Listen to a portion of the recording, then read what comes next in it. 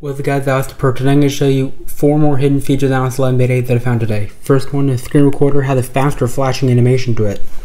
So like when you click on the screen recording, you notice it clocks down smoother. If you notice the little blinking thing blinks a lot faster now. Then when you go into it, the little thing is blinking as well, but it blinks a lot faster than it did in Beta 7. Really interesting. Next one is there's a new text for automatically receive emails. So like when I go to my account and passwords, go to fetch new data, automatically the text says that your iPad will fetch new data in the background only when on power and Wi-Fi. So very interesting little text change.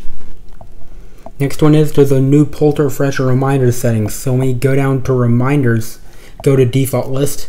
When you go to this tab, you can add pull to refresh or reminders list just like this, but it takes a long time. So you can refresh your reminders right from in here now. Really cool.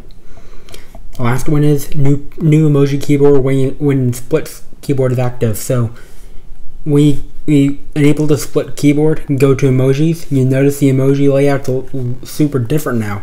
If you go to see on this side, I put which categories you want. On this side, it's now scrolling instead of sideways. Really interesting. Now it has a back button, space, and search over here now. Really interesting. So new UI for the split for emoji keyboard and split keyboard view like this. So those are the last 4 hidden features on iOS 11 Beta 8 that I found today. So like the video, give it a thumbs up for my video.